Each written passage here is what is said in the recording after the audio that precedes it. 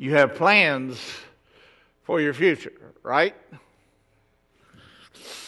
Ed, I know, has already made plans. Alan, he's made a few plans. He's still making plans. If you have not yet made a plan, you need to make it. And God has something bigger than you could ever dream for yourself. That's not my topic today.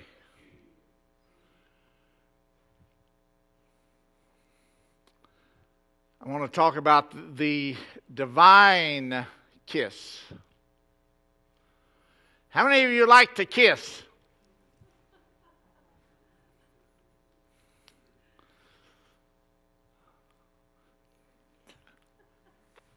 Just kiss on the cheek. Oh, my wife is giving me that eyeball that says I better change the subject. Okay.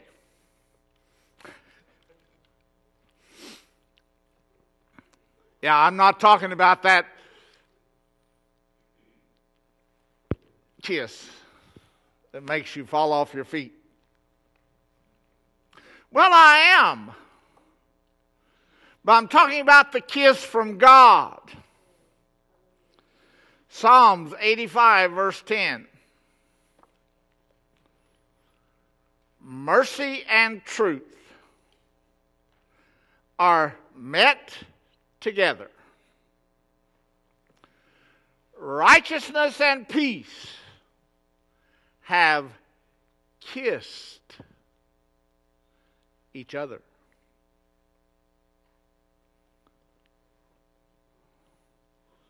So if we have kissed, are you righteousness or are you peace? And am I righteousness or am I peace?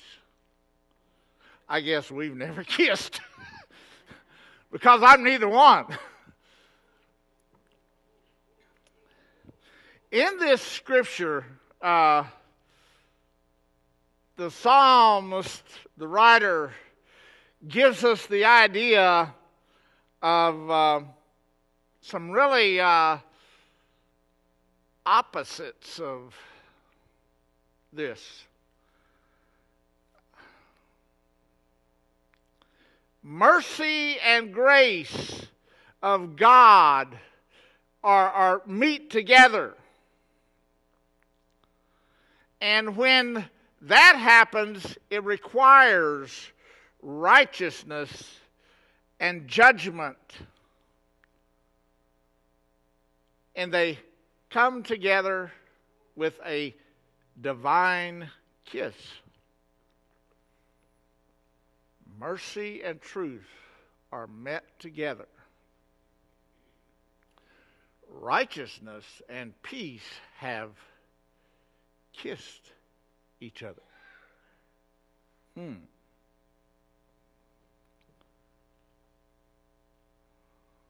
We try to be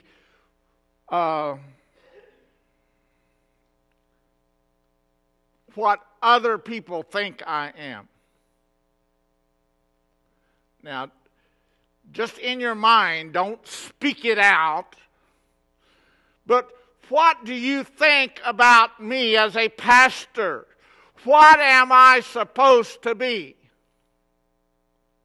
You got it? You got that thought in your brain, right? No? What's a pastor supposed to be like?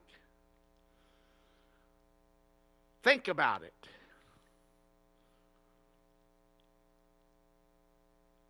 He smiles all the time. Right? All right, good answer. So therefore, I try to smile all the time. But sometimes you catch me with no.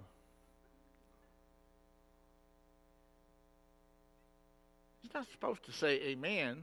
Just keep it to yourself. God knows our innermost parts. And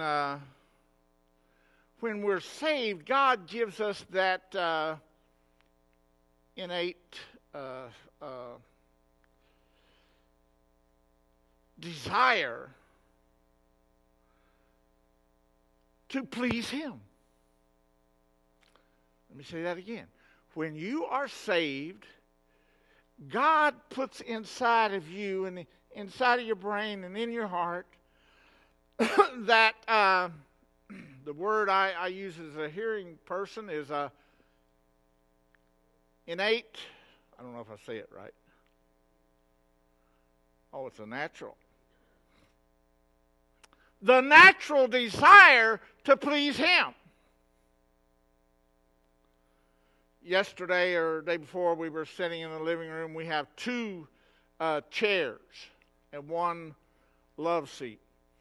I always go and I sit in this one, in the love seat, waiting for my wife to come and sit with me. But she always sits in another chair over there. And I was coming in the house, and Chris, my son, was there, and he started to sit down in that chair, and then he moved, or on the sofa, and he moved to the chair over there. I said, you can sit there, I'll sit here. He said, well, you always sit here, you like that. I said, well, the reason why I sit on the sofa is because my wife likes that reclining chair, and she sits there, and that's my favorite too. But it's my innate desire to please her.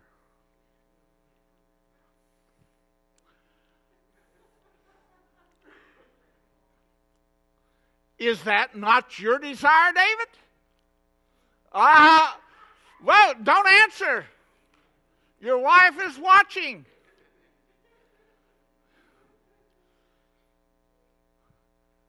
That should be our desires, to please the husband or to please the wife. And when we are saved, that becomes my normal. The norm for me is to please God. We get up in the morning, we comb our hair, brush our teeth. Well, some of us do.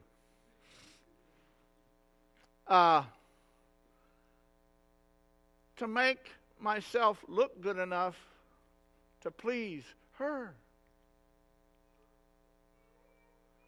Yeah? That's a true sense of reality and honesty in our lives. And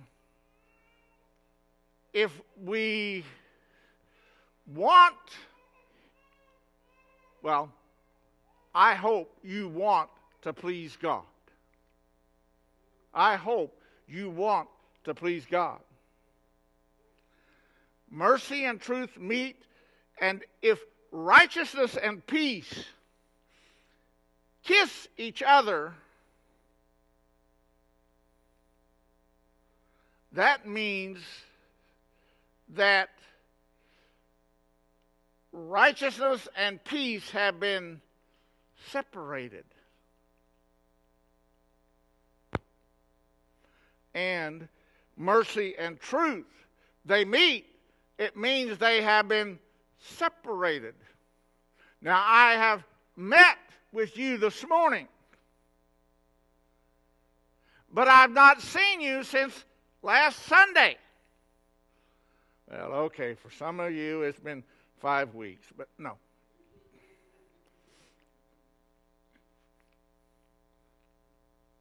You see, righteousness and peace, if they can't, means they've been separated. I think some of us have become separated from righteousness. Some of us have become separated from peace. That meeting is made possible through Jesus Christ. In John 1:17, for the law was given by Moses, but grace and truth came by Jesus Christ.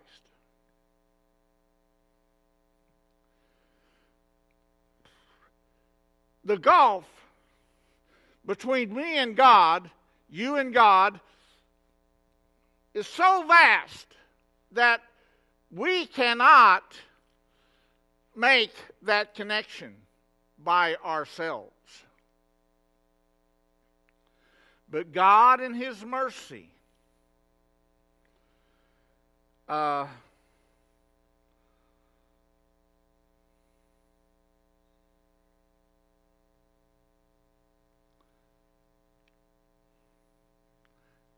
and truth. God is merciful. But to have mercy, we must have the proper grounds. Mercy will not grieve the holy nature of a judging God. Therefore, I cannot experience mercy without righteousness. You get the picture? If my life is not righteous, I will not please Him. Salvation is not free. Salvation, Jesus gave His life for you and I. He paid that price.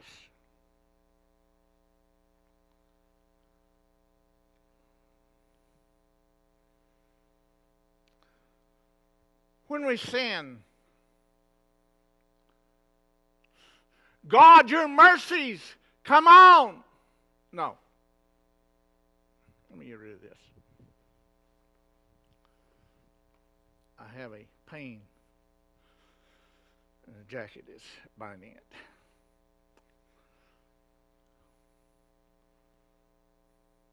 The new year gave me a stiff neck. When we sin, it is not my right to say, your mercies are going to forgive me. No. Or when we get in trouble and financial headaches and whatever, God, have mercy on me.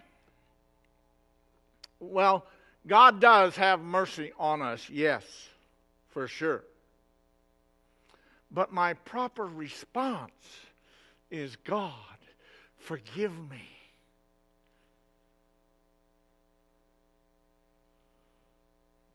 And then have mercy on me. David said that. Forgive me, God. Have mercy on me.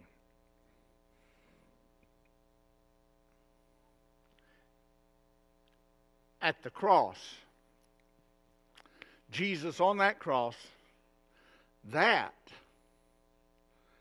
God changes sin to become mercy to us. Proverbs 16:6 says, but mercy and truth,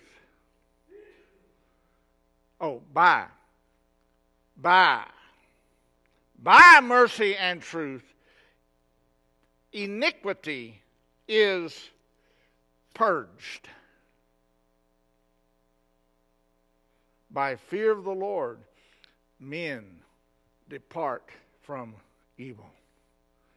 You see, it's by His mercy, His truth, that my iniquity is purged. The divine meeting in your life is not a once in the past meeting, but it should be a daily reality in my life. My meeting with Christ needs to become a daily meeting. When I was dating, I couldn't wait to be with my girlfriend. I couldn't wait to call her the old-fashioned way. Our walk must be in truth and righteousness. If I do not have truth and righteousness, then my life is a sham.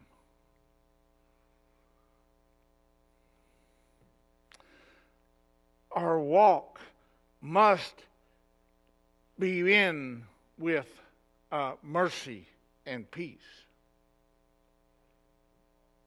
If I do not have mercy and peace, then I will receive death, the punishment. There has to be more. And in the church today, many places, there is the tendency, and it happens even in this church. As a pastor, sometimes I tend to overlook or disregard. And I don't mean that disregard, you know. But I mean, I just, when people come to church and do not live according to this word,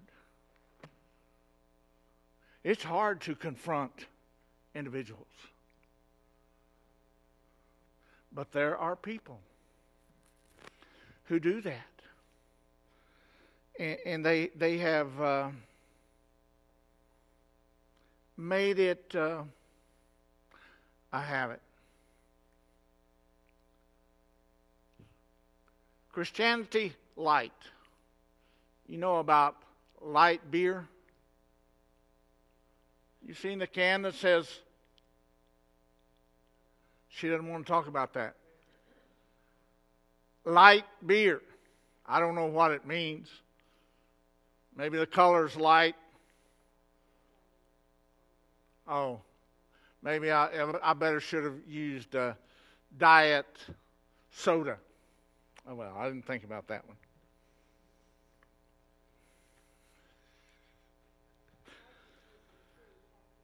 Christianity is a light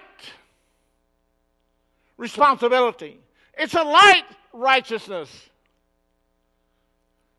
We have, it makes us a feel-good gospel. And we deny sin.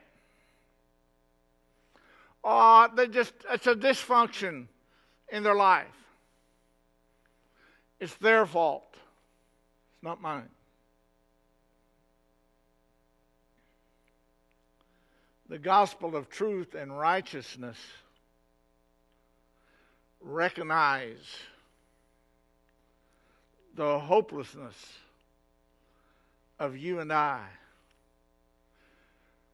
Truth and righteousness recognizes the ugliness of sin.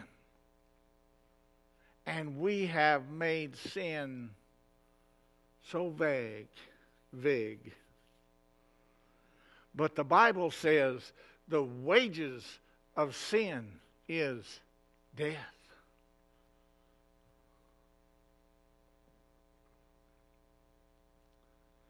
But then the Bible says, and it provides us with a remedy to that problem.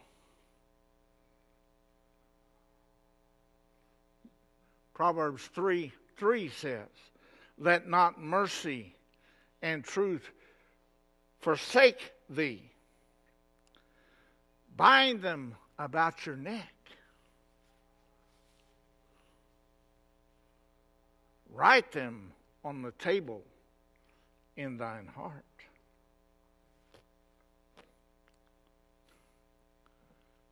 Yeah.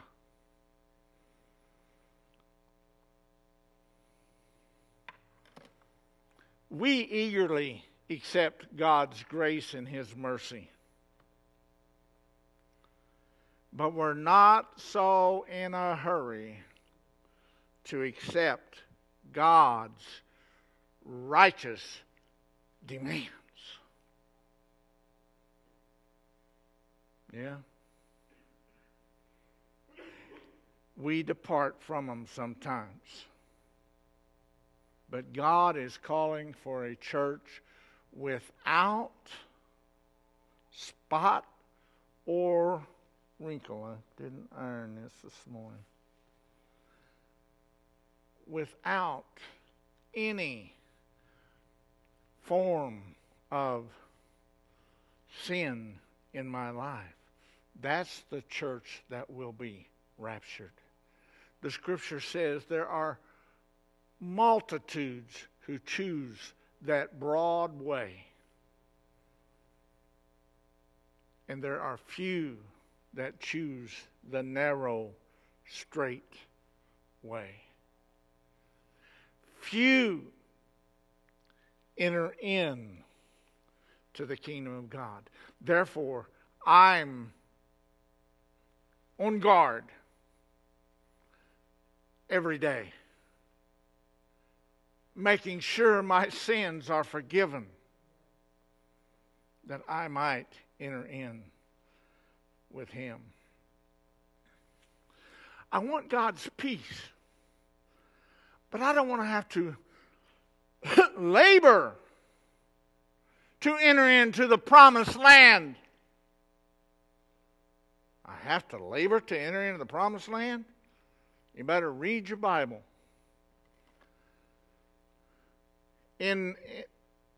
Pastor Linda was telling me this week that people need to read. Well, Ed said it last Sunday, and he said that we need to read our Bibles more. Pastor Linda was talking to me this week and said, you know, people need to read, was it Ezekiel chapter 7? Ezekiel chapter 7, when God said, enough, it's over. I've had enough of Israel's rebellion.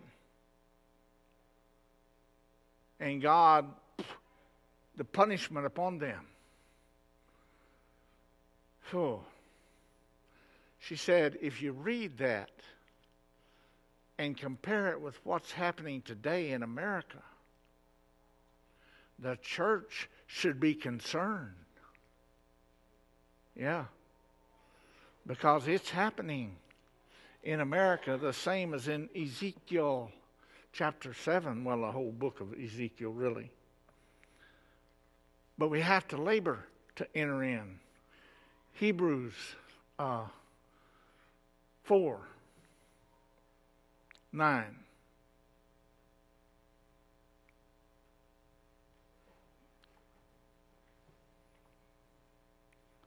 says, there remaineth therefore a rest to the people of God. For he that is entered into his rest, he has also ceased from his own works, as God did from his. Let us labor therefore to enter into rest, or at least any man fall short man fall after the same example of unbelief. There is a rest for you and I in God. But we have to cease from what I'm doing right now and begin to do what He wants me to do. You understand, God does not withdraw His requirements. His demands are also known as His will. The Lord's Prayer. How many of you know the Lord's Prayer? Oh, good group of you. Awesome. Our Father in heaven, hallowed be thy name. Thy kingdom come. Thy will be done. Oh. You see?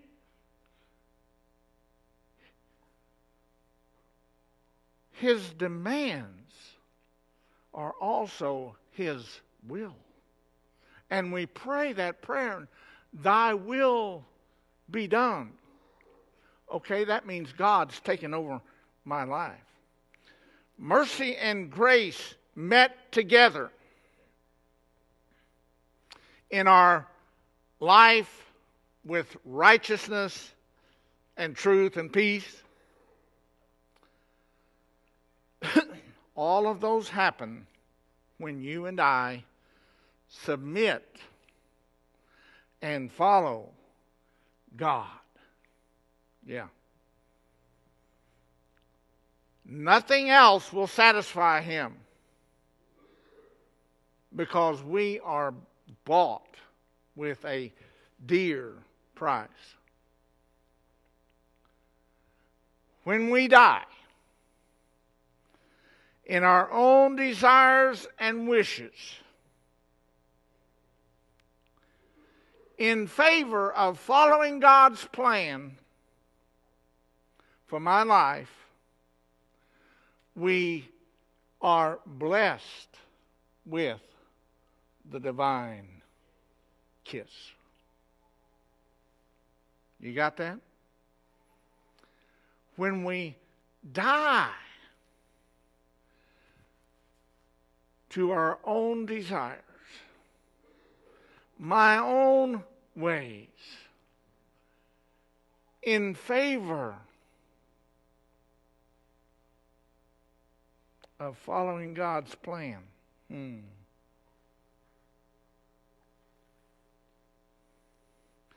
When I stand before the Lord and I give account for what I have done in my life, He will want to know if I followed His plan. He wants to know if I obeyed His commands, yeah. But also, hey, Paul, imagine if Paul did not follow God's plan, Paul would never have been an apostle. It's not just obeying the commandments of God. We also have to follow His plan instead of mine. Paul said, Lord, what will you have me to do? And it was kind of blurred. But then in Psalms 2:12 it says, kiss the Son.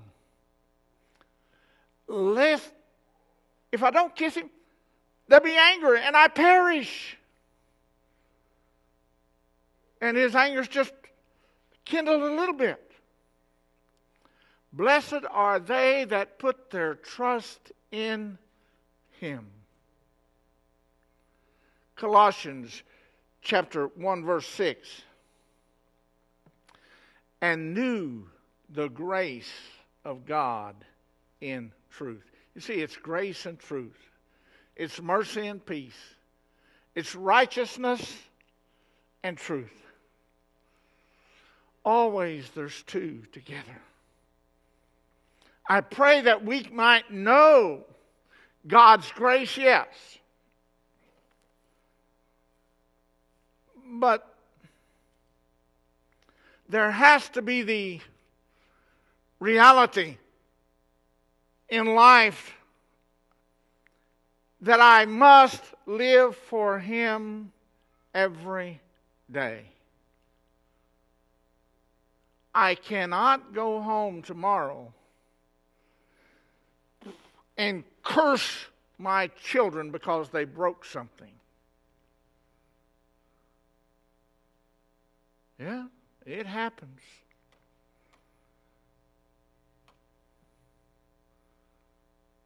It's an everyday life. Romans 14, 17 and 18. For the kingdom of God is not meat and drink, but righteousness and peace and joy in the Holy Ghost. For he that is in these serves the Lord and is acceptable to God and approved by man. You see, we are not approved by God or by people unless we have righteousness, peace, joy, and mercy. I think it's the second song, Blake.